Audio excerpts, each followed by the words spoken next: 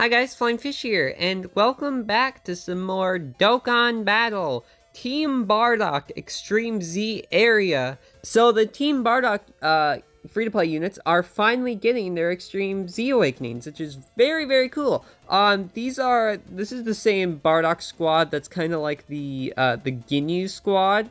Where is that event? Yeah, it's like the Extreme Z area, like the Ginyu Force Saga, but this is for the Team Bardock characters, which is very cool. It's exciting to see that these guys are getting their Extreme Z Awakenings, and actually, oh yeah, I do want to mention that. Wait, what? Wait, I didn't. Wait, hang on. What's? Oh, this is okay. This is just the old stage. Okay, this is the old Bardock who Extreme Z awakened with like the LR, not 1,000 day, LR Tech Super Saiyan Goku. You needed him to do that event. Okay, that's what that is. Okay, so yeah, so we only have 2 stages right now. This is gonna be, they're gonna do this the same way they did like the Ginyu Force one, where they're gonna drop like 2 stages like every week. So the first week we're gonna have let's see, we have Borgos and Fasha, and then the next week, it is weeks, right? I think the 9th and the 19th. Okay, they're just making us wait 10 days between these new stages. Okay, I guess. I don't exactly know what we're gonna do in between that time, but yeah, thank you, Dokkan. Yeah, thanks for, you know, pulling the legends. So yeah, I'm gonna jump into these 2 new stages right now. So yeah, we're gonna jump into Borgos, our boy Borgos first. Let's just clear that up. Oh yeah, this is yeah, this list. Actually, I do want to keep in mind that oh, speaking of this, actually, JP is getting an update very soon. That's gonna fix this problem. We are not gonna see all these like characters with, like the triangle in front of them that you, oh sorry, you can't use this character, any of this dumb stuff. In the next JP update, they're only gonna show you the characters that you can bring. So that is so good. I can't wait for that update to come global. Oh my gosh, that's gonna be the best. That's gonna be the best. I mean, we have to deal with it right now, but knowing that soon it's not gonna be a problem is very nice. So the best leader for this team, or for these characters, would be the Easy Aid Physical Ginyu. However, I do not have him. I can't Easy Aid him yet. I only have I don't have enough of the battlefield, or is it battlefield? Am I remembering that right? The gems or whatever, the full, yeah, it's called battlefield. The ultimate clash, whatever. I don't have enough of these to fully max him out. See, yeah, I think, you know, I might be able to get the leader skill with him. You know, I'll just do this on camera, like whatever. Okay. Oh, there we go. Oh, okay, we only have to do the first one to get his leader skill. Okay, we're gonna use Ginyu as the leader, actually. Yeah, yeah, surprising how things work out, huh? Awesome.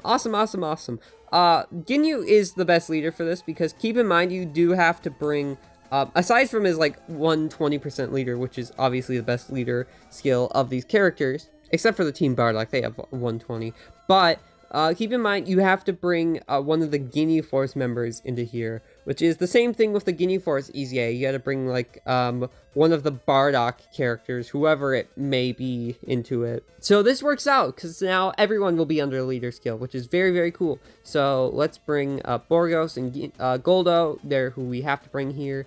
And probably let's just bring a lot of tech units, I think, just so we can, you know, do some real good, you know, like type advantage damage. We can do that. And then this. Hang on. Is Tora, is he supporting everyone? He is supporting everyone. Okay. Allows key to attack and defense 30%. Okay. So this is what we're going to use. This should be really easy. What is this? Oh yeah, this is the friend we have to use. They're making us bring Goldo. Okay. If you don't have Ginyu's full Easy A, I would probably suggest instead then running Bardock as your leader, and then like bringing just like the full like Bardock squad. Actually, no, probably the Ginyu squad. Actually, no, the Bardock was the play last time. You probably want to just bring the full Ginyu squad with like Tech Ginyu as the leader and like all the Ginyu Force units. You know, it really might just be smarter to just bring Ginyu Force units instead of all this nonsense, because the Ginyu Force units, they all easy A and they're all like insanely good. Actually, you know what? I'm gonna take Bardock off and replace him with Ginyu. But yeah, if you don't have Ginyu, his easy A, then bring basically you know who. So okay, let's jump into this. Keep in mind that these aren't hard at all, so we're just gonna like one turn them. Got the bonus drop right there. Very, very pog. I'm glad that they changed that one mission to make it more realistic to get. There's these missions they do with every Extreme Z area where it's like, clear the specific stage 10 times, which is like fine, but you know, sometimes, you know, you just get like, you know, you get lucky with a bonus drop, and then you end up not, like, you finish getting all the medals before you've beaten it 10 times. So it's like, oh, well, now I gotta play. Yeah, it's like, oh, now I just gotta play the stage again for no reason to get the mission done, which is just a waste of stamina and time. But recently they've changed it, so now to get that mission done, you have to clear the stage 7 times instead of 10, which makes it a lot more realistic to like get done normally. Let me actually check. It is oh, it's just 10 times here. Okay, so just F me. Yeah, cool. Thanks, Dokkan. Yeah, just I swear the other Extreme Z areas are like that though. Maybe, oh, maybe I know that this change happened kind of recently on both. It happened during like a global NJP like joined celebration, like joined Extreme Z area came out at the same time, and that's when they made the change. I wonder if the Extreme Z areas released before that are still like the 10 times. Like if this, I don't remember if this this Team Bardock EZA happened before this change happened, but if it did, that would explain why we don't have it on global. Oh no, super attack. Ah, so scary. Oh no. Oh, oh no, so much damage. So much damage. Oh, you hurt so bad. Oh no. Oh no, that almost did 10% of my health. Oh no. Yeah, that's just how these go. Ooh, link levels, let's go. I'll take that. Ooh, I'll take that too. Very, very pog. Oh, I'll take that too. Very, very pog. Okay, that's all. Alright, there you go. That's Borgos. We're gonna jump into Fasha right now. Fasha is int, so we're gonna want to bring very many physical characters. So let's get rid of these two. We're gonna bring you and you. These are the 2 required characters here. It's always the character who is Extreme Z Awakening in the stage, or the stage in question, and then the opposite unit that has type advantage over them. That's how it is. And let's bring Jason Birder, just so we're getting the full leader skill with like them and like the friend. All right, let's just do this. Otherwise, again, if you don't have well, you probably just do the same thing anyway if you don't have the physical Ginyu leader. We got him turn 1, by the way, so Fasha is just done. Yeah, they don't make these stages very tough. But that's fine, because not everyone's gonna have this full decked out kind of build. I mean, most of these units are free to play, but actually all of these units are free to play. But it feels kind of unfair to count the physical Ginyu as free to play when you have to do freaking Battlefield to get them done, so hopefully next Battlefield I'll be able to get Ginyu fully Extreme Z Awakened. Oh yeah, if you have Ginyu fully Extreme Z Awakened too, that's going to make this even easier, because Ginyu's a monster. Actually, let's see what other people are doing. It should be similar. Yeah, okay, yeah. See, they're like all similar builds. This person bringing the Tech LR.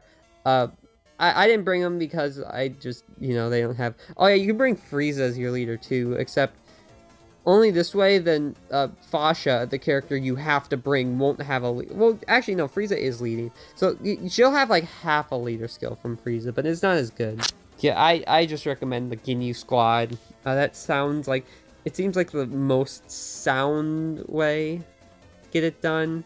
The Bardock unit won't have any leader skill, but usually I find it's not too difficult to hide them in the rotation, because like you see, like most of the time we're just like one-shotting the enemy anyways, so the the Easy A Ginyu squad is strong. They can handle this. They can handle it just fine. So let's see. Oh, that was the friend Raccoon. Okay, that's why. Is the friend Extreme Z Awakened? I don't even know. I wasn't paying attention. I know the friend units are never rainbowed, but I don't know. Were the friend units even Extreme Z Awakened? I know in the Ginyu event, the Bardock's friends aren't Extreme Z Awakened, but, you know, that's because they didn't exist at the time, so...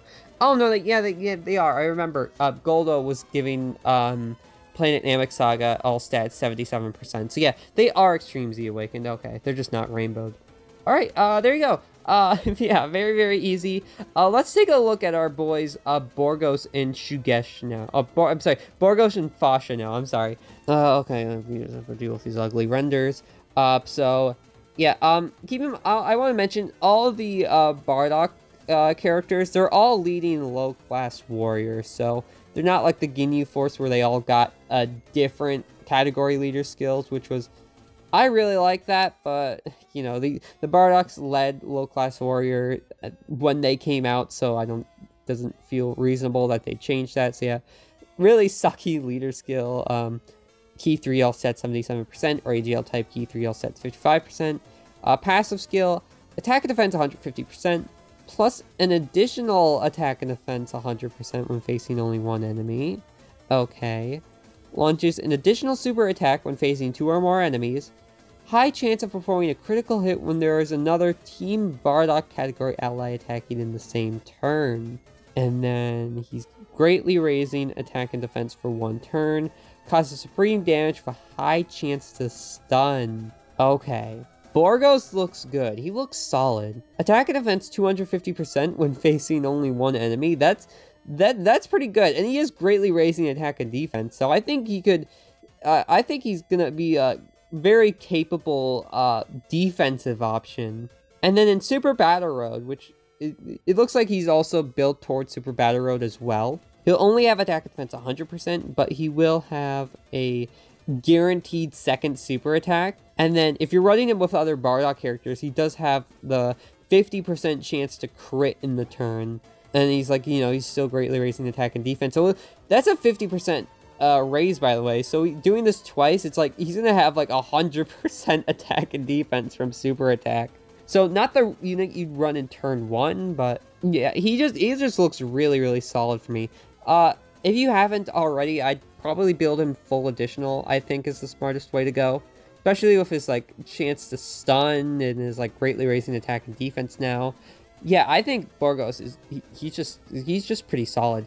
Oh yeah, all of these Bardock characters, by the way, are going to be very, very powerful in the Bardock Super Battle Road. If you haven't gotten that done yet, I think with the Bardock Extreme Z Awakenings, you should be able to get it done with relative ease, I think.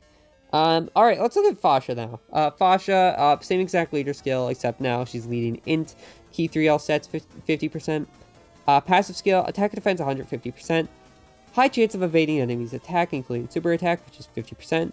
Randomly changes key spheres of a certain type to rainbow key spheres when there's an ally whose name includes Bardock on the team. And all allies, key 3, and Team Bardock category allies attack defense 30% within the same turn after evading an attack. Okay, I gotta talk about this. I heard something about this. I'll do it in a second. Super attack greatly raises defense for 1 turn, causes supreme damage to the enemy, and lowers attack defense. That is good. Greatly raising defense for 1 turn. That is very, very solid. I'm happy with that. So, she looks good. She gets her changing key spheres when Bardock is on the team. That's good. I don't remember if she did that before when Bardock was only when Bardock was on rotation, but you know, that's good. It does kind of limit her to the Bardock team, but like maybe like besides Peppy Gals, I don't think you're gonna be running her. But I want to talk about this. So Team Bardock category allies attack and defense 30% within the same turn after evading an attack. Now, I've heard, I don't know if this is true, don't quote me on this, apparently this stacks. So, if you put her in, like, well, you don't have to put her in turn 1, but if she dodges, like, say she dodges 3 attacks, she's going to be giving Team Bardock allies attack and defense 90% in that turn. Assuming that she dodges, like, 3 times, but if that's true, that is, that's actually kind of insane, actually, that's kind of crazy. 50%, she has 50% chance to dodge. It's not like the highest ever, but it's better than like the 30% chance to dodge. Yeah, she looks really good. She doesn't seem as defensive as Borgos was, but the chance to dodge is good. And then if she can like build up like attack and defense like multiple times, like, okay, let's say it is only once, I think that would like make her a lot less good than I'm making her out to be. But if it is like I'm thinking, then she's really, really insane. If it's not, she's just okay. But if it is, that's just crazy. You'll have to run her. Only problem with that, though, is that the way she's built, she's basically a slot 2 or 3 unit because of the greatly raises defense. Like if she gets hit in like the first slot, she's going to take a lot of damage. So you'll really want to run her in like the 2nd or 3rd slot. So that would only mean like the 3rd slot unit is getting the stats buff. I mean, also her, but yeah, I don't know. I feel like I'm just rambling at this point, but yeah, I think these both are very, very solid units. I'm very happy with how they built these characters. I don't have really many complaints at all, or if any. Yeah, let me know in the comments what you guys are thinking of these Team Bardock units. So yeah, thank you all so much for watching this video. Please hit that like button and subscribe if you feel like it. I love you all, and I'll see you guys next time. Bye-bye!